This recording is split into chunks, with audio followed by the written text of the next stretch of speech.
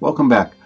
In this segment, we're going to talk about how to put movement into your photos or slides. That turns a photo presentation into a nice video presentation.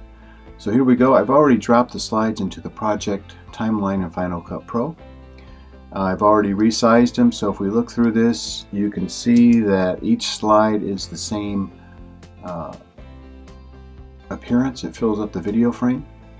And I've already covered in a previous segment how to change the duration of the slides if you want to do that, but each one of these is 3 seconds, which it says right here is 3 seconds.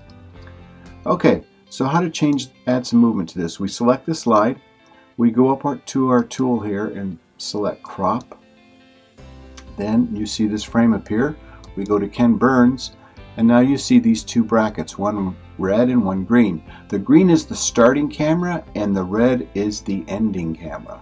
So this is a promotional video for this electrical contractor. Let's start it on his logo, and we're going to end it here by filling the entire video frame because we want him to see the house. So let's see how this looks. We hit the done button and let's see what that looks like. Just what we wanted.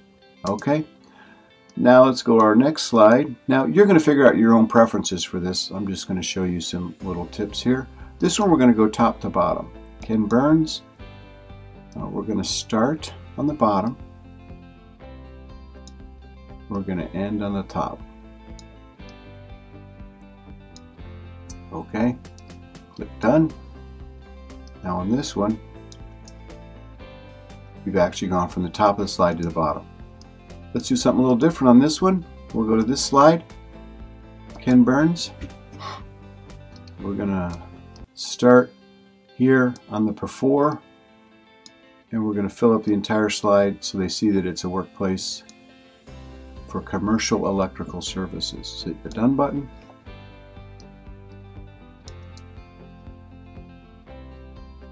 There we go. On this slide, we're going to take it. Same thing. Now, I want to not forget, so I'm going to tell you now. It's better when you do the movement to minimize the movement, and I'll show you an example of that. We'll do the ending point. Right, fill up the video frame, but the start is just going to be right inside of it, so you're not going to see much movement in this slide, but you'll see enough to know that it's not a still image. Hit the done button. See, there's a gradual movement. That's typically what you see when you do the videos. You see more of a gradual movement. So there you got it. There, that'll get you started in being able to add some movement. Now if we look at this, this is looking like our end result that I promised you at the very first segment, the first project video of this series. So we've gone over how to do all the different elements to build a promotional video. There's just two more. I want to show you how to add some music, and I want to show you how to do some branding to make a nice slide like this at the end so that you can have your business or your client's business portrayed at the end of the video.